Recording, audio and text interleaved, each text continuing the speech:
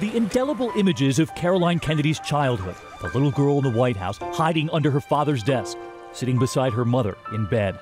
And if you look closely, there is often something else, books, many of them filled with poetry. My mother taught me a short poem by Edna St. Vincent Millay when I was about 3, and I do remember reciting it for my father. And what would your dad say to you after you? I don't know, everyone would clap, of course.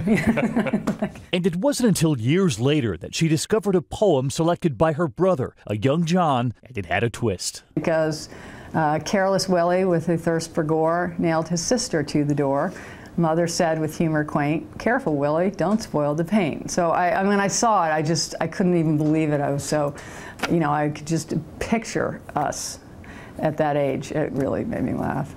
That laughter, those memories, kept alive by the poems, and she's looking to do the same now for other young people in her new book, Poems to Learn by Heart. Hi, how are you? Quietly, Caroline has been volunteering at New York's public schools at an innovative program called Dream Yard in the Bronx, using the arts to give students there a voice.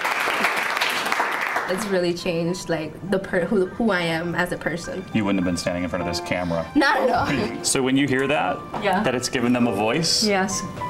what do you think? I hope that other people their age will look at them and see how words and ideas have the power to change your life.